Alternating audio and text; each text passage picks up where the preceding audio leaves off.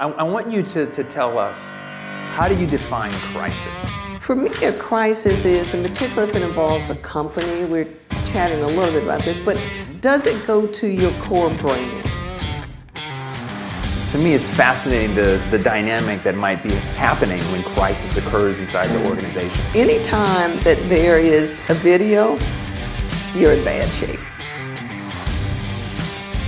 The media loves a story. And so if the media can have, like, here's the hero hurt consumers, here's the villain, those evil corporations that are out to hurt us. Right. And that's the story. So, well, it's sexy. Yeah. Crisis happens and they're saying we should take the product off the shelf. This is what I think you should do.